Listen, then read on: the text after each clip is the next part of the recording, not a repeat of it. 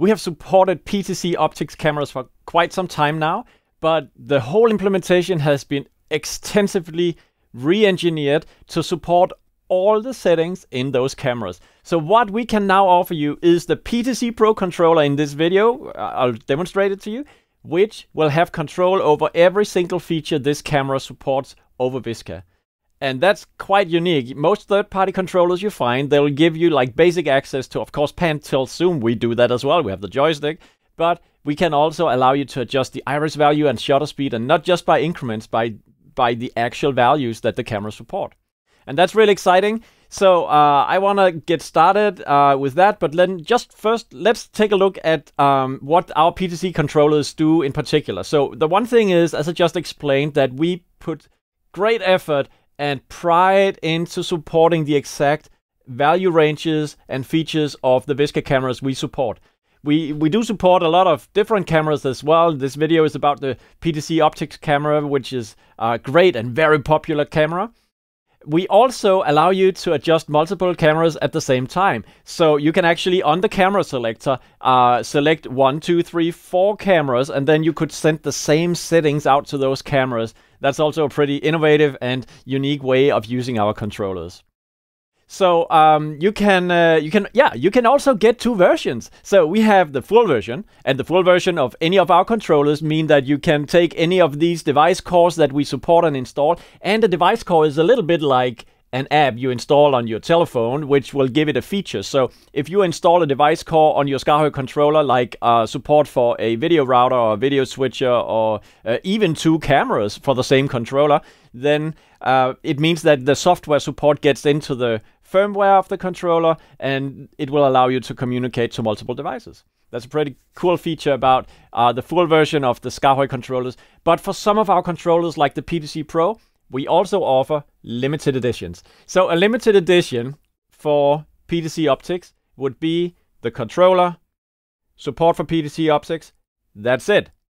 You can change how these controls work in the web interface of the controller, but you have limits on how you can extend it in terms of communicating with other devices. And why?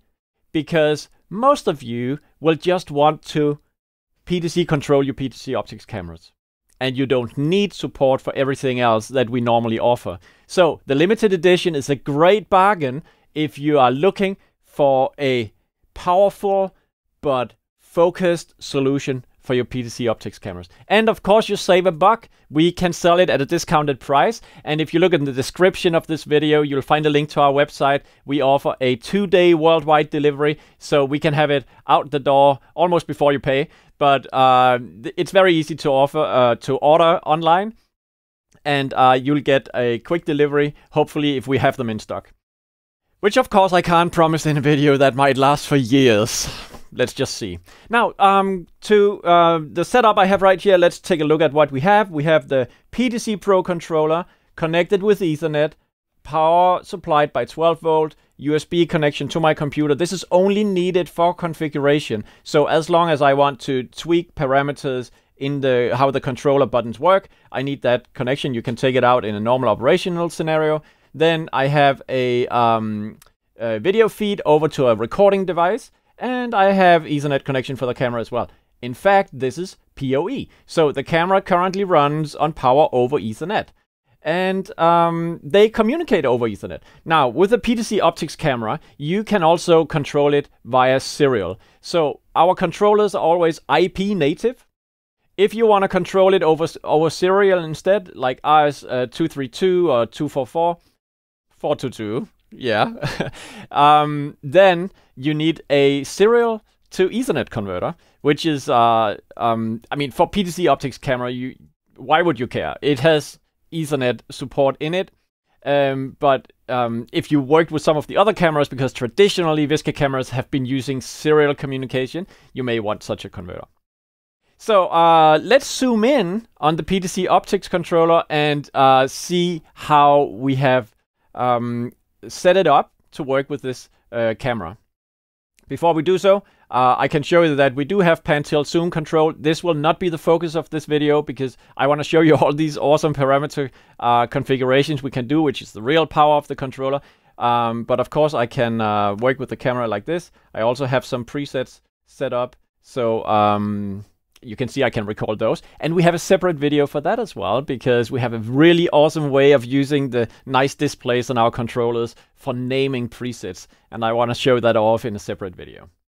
So this is the PTZ Pro controller. We have the camera selector down here. This is how I have set it up for this demonstration, because if you want to use named presets, you want to put presets on these buttons instead.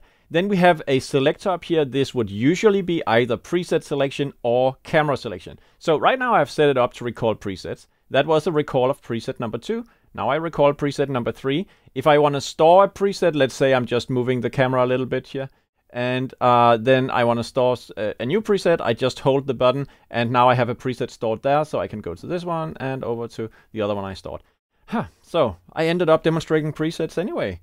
But this is the main focus of interest. The menu that will give us access to parameters. So I have exposure, white balance, color settings, image. I have noise reduction, power. This is like on-off features like power, menu display, image flip, so forth. And nothing on U3 and U4 has something for focus mode. So why does this make sense, having a blank menu option? Well, the user banks in the menu are meant for you to put stuff into. So you can now just imagine that if you want to use user bank 3 for settings for the encoder knobs, you can so easily do that by going into the web interface and then assign a function to the encoders in that case. So that's really powerful and typical UniSketch stuff. UniSketch is the software that runs on all our controllers and is the reason why any controller we make that can do this, no, the other way.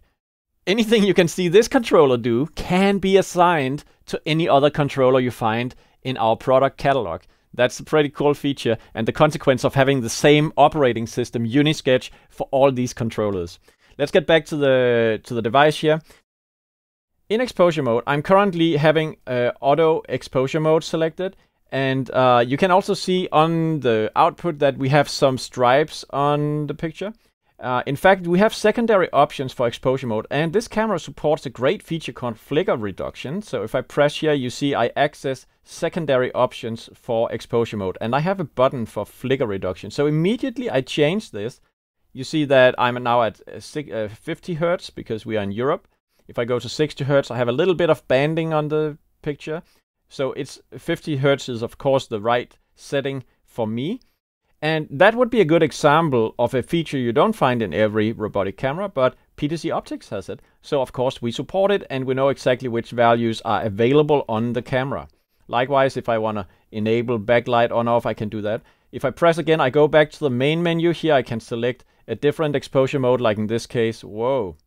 Okay, so that was automatic exposure. I need to do something about that. So now I get the banding again because the exposure mode doesn't match the refresh rate of my LED lamps. I can adjust gain settings and so forth. Of course, I have shutter exposure mode, iris exposure mode, something called bright. Bright is a mode that you find not in every VISCA camera either. You find it in PTZ Optics. And this would then have a setting that is found on the secondary page here. Likewise with gain limit and so forth. Some of these options are grayed out because you simply can't access them when you are in the particular exposure mode, like for instance those exposure compensation modes. So if I go back to auto, you'll see that on the secondary page I have exposure compensation here. I can turn it on and then I can work with the exposure compensation of the camera to have more or less of that. Now if I go to white balance, you find the kind of same thing. We can have automatic white balance, indoor, outdoor, one push. So I press and hold this one and it will white balance the camera. There we go. And then I can go to manual mode. In manual mode, I can turn these knobs to have manual white balancing with red gain and blue gain. If I go further, no, I can't go further. These are the options we have. So that's it. Go to color mode, luminance, contrast, hue, saturation. For the camera, we can have really freaky colors, yes, and then in the sharpness mode I can have automatic sharpness or manual sharpness. I can adjust the sharpness parameters, so now we get really ugly pictures. Of course, we don't want that. We'll go back to auto again, and we should probably remove some of that saturation. Oh, one feature, if you hold down the button, it will lock the setting, so you can't adjust it. And we'll put it back to, okay, 100. Sounds natural. Then we have the noise reduction. We have the power and left, right, reverse, and so forth. And for instance, let's take the left, right, reverse, because of course, where does all these settings come from? Well, they come from the camera themselves, of course, but you can access all of this if you take the remote control for the camera and you go into the menu. For instance, now we just turned on left, right. Where is that? Maybe in setup? That was not the case, so maybe in either, then it's in image.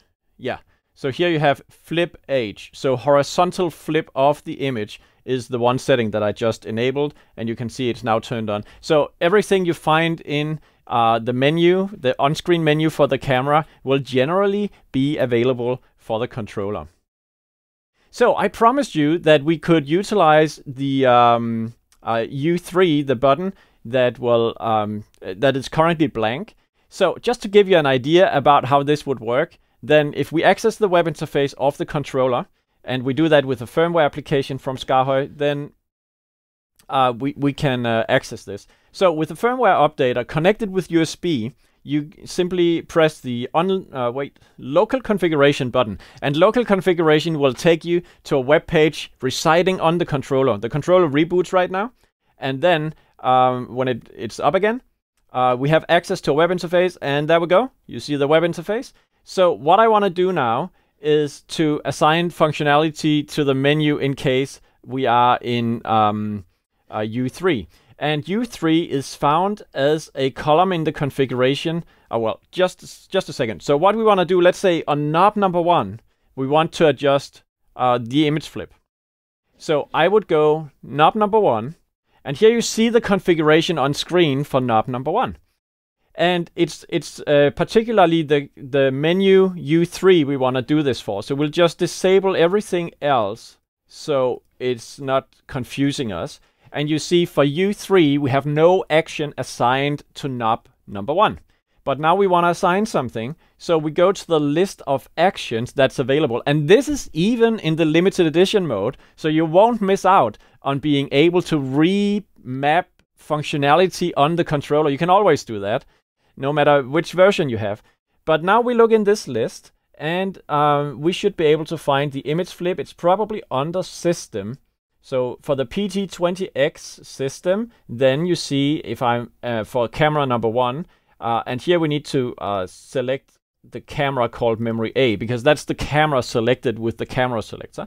And now you see the list of things we can do. So we have image flip, which would be it's probably left, right, reverse, because it's the horizontal dimension. And then it doesn't matter what we choose here. That's in case we have a button. This just gave you an insight into how advanced you can go with your controller configuration in the SKAARHOJ universe thanks to UniSketch. You don't have to. It comes out of the box with great presets that will make it work instantly with your PTZ Optics cameras.